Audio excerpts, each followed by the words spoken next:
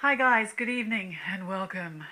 The rain is raining, the fire is burning, and the light is probably giving you a very pixeled image. I do apologize. Not into high technology on the video side here. Okay, I want to talk about cutting the crap. Did I say that? Yeah, I did. Okay, I want you to name drop. Drop the name. And in this case, drop the name Crohn's disease. Don't feel scared about it. Just drop it. Because in my understanding, just my thoughts, when you get given the name Crohn's disease, you have Crohn's disease, and you read up about it and you hear it's an incurable disease, well, that means you have it for life and that there's nothing out of it. And as someone pointed out to me the other day, that you are in remission when you don't have the symptoms of Crohn's. You're in remission. So you always have Crohn's. Okay. I want you to drop the name so you don't have Crohn's. Drop. Gone. How do you feel now, knowing that you don't have Crohn's disease? It's pretty damn good, right? What is the payoff believing that Crohn's disease is incurable? To me, none. To others, some. Because the payback or the payoff, if you like, is that you have, this becomes your identity. This is how I suffer. Now you've got to treat me in this way because I suffer with this, and all of that lot. I'm sure there'll be some people getting annoyed with me for saying that. Mate, don't, because you'll just get yourself all feeling worse. I've been there, done it, got the t-shirt, read the flipping book, wrote the movie and the screenplay, and I was exactly the same. Angry, reactive, and all the rest of it. And I was very, very sick as a result. So let's say the name doesn't exist anymore. Now look at the symptoms. Now look at what is actually going on inside your body. Start asking yourself questions. It is the answers that lie within the questions. You don't need the answers themselves. Just the questions like, what is going on in the environment around my cells? You're a load of cells. You're not one thing. You're 50 to 75 trillion cells encased in your own little petri dish. So when cells in a petri dish, this is care of Bruce Lipton, get sick, you don't add chemicals to try and make the cells get better. You take the cells out of the environment and you leave them for a couple of days or so, apparently, and the cells renew themselves. They get better. They multiply all the time. They're multiplying. So they can do this all by themselves. This is an amazing piece of equipment. I don't mean just mine. You know, all this that goes on in this body. So at the same time, I'm not saying don't take drugs, don't have surgeries or anything. If you have a bowel that has been badly damaged by the ulceration and you need a bowel resection, then that's what your body needs, apparently. If that's what is really truly the case, then that's what you have to do. I've had that a few times now, and I'm still here to tell the tale. So it's obviously not preferable, but, you know, I guess that's just the way that, you know, things work out. So getting back to the name Crohn's. Crohn's is a name for symptoms. And let's be logical here. That's all it is. That's what the medical profession do. Scientists look at situations in the body and they give it a name. To claim it, oh yeah, I've just done a paper. I've named this disease. And sometimes they name it with a location, like ileum, and then they add the word inflammation in Latin, because it sounds a lot better, after it. So it's ileitis. There you go. Inflammation in the ileum, ileitis. And then there's colitis, and ulcerative colitis, and there's a few other itises. But with Crohn's disease, Dr. Burrell Crohn in 1932, along with his other chap in New York, when they were deciding about, well, what are we going to call this a long area, long area from mouth to rectum, and even want to even start calling the skin, when the skin gets ulceration, they want to call that Crohn's too. Oh dear gosh. Anyway, what are we going to call that? And they decided we'll call it Crohn's after you, after your surname. So it's a name. Not belittling it for those who want to keep holding on to it. It's a name, all right? So when you have the identity that I have Crohn's disease and that it is an incurable disease, where is your hope? You can't have any. Sorry, it's incurable. We're going to help you manage it. And you'll go through remissions, and you'll go through flare-ups, and this is going to be your life. How does that make you feel? I don't think very good. And I know that I've only got two choices here on this earth, and that's to feel good or to feel bad. So I choose to feel good. I choose to say that Crohn's disease does not exist as an incurable disease for me. So that's just the way it is. And I feel damn good about that. I feel really good about that.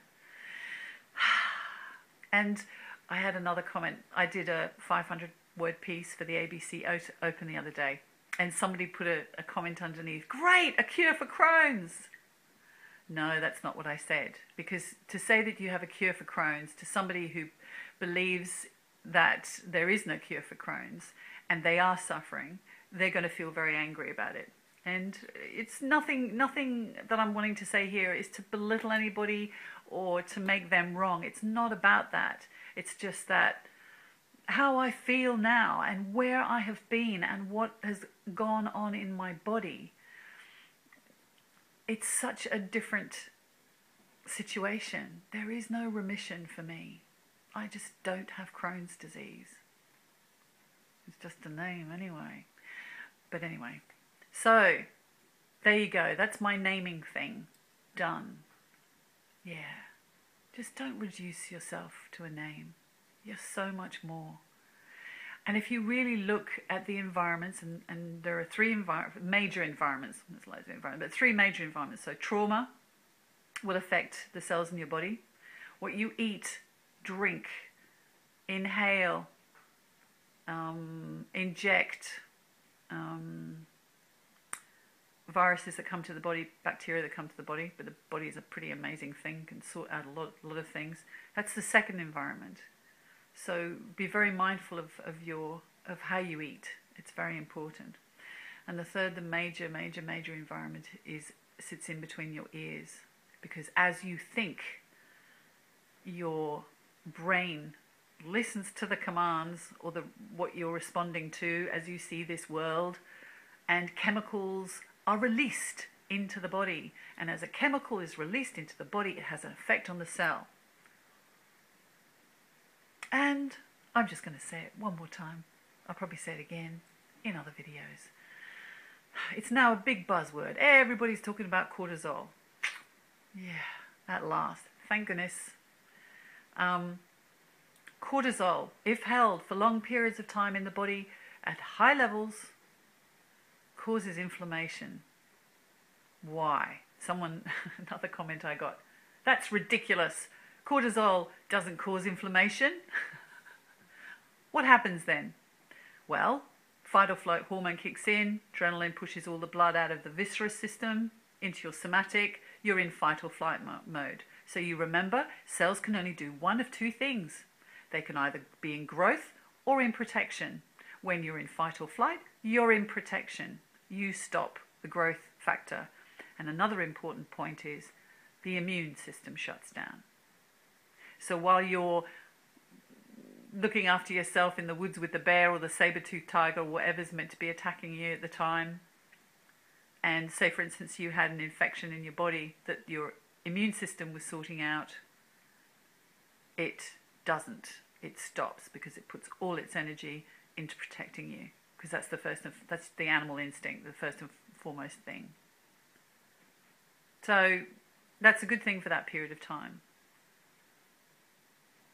It's your mind. You need to be observing. Your mind is not who you are. I've said this so many times, but it's so true. And all these thoughts that have come into our mind of everything that's been done to us, everything that's been said to us, it doesn't disappear. My gosh. Oh, okay.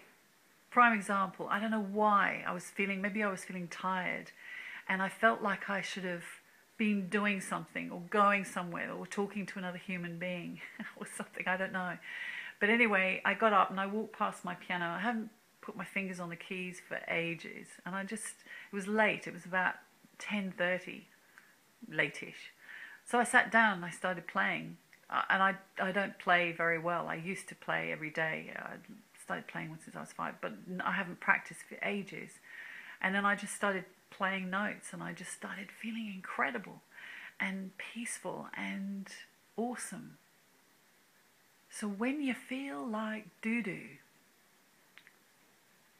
stop it and work out ways to make yourself smile. Get back to who you truly are, because anything negative has got nothing to do with you, because you're perfect, whole and complete, remember? So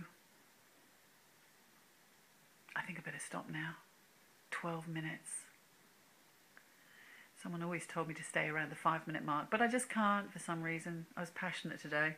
I have got loads more, but I really don't want to hold you up. I just want to say that I wish the best for all of you.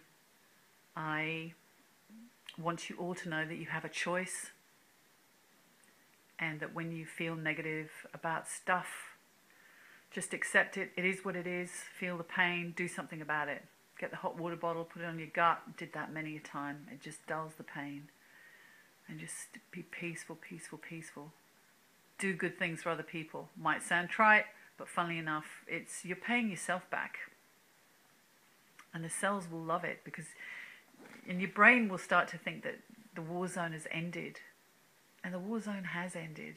The only reason the war zone exists is because your mind is letting itself run riot and seeing this world how somebody else saw it before you, and then taught you how to see this world. See, I get passionate. Anyway, I wish you all the best, to all of you, and I'm going to stop now. I really, really, truly am. And keep writing to me. Go onto my website and start up a conversation, comments. Get some comments happening, because it's quite quiet there at the moment. And even though I've been having such wonderful responses from people who've read my books, it's being in connection with you that really matters, I think, and sharing good stories. And one more to say that the lady I was sharing with in Canada, who actually was on prednisolone, went into depression and had a psychotic episode, then they put her on antipsychotic drugs, and I was very fearful for her. I heard from her, and that was really good. So, except she sounded busy. Don't be busy. Because when you're in busy, you're still in that fight or flight. Believe it or not, that's what being busy is all about. Got to do this, got to do that. Just, what have I got to do now? I'll do that, and stay with the doing of the thing that you're doing. Done. Next one.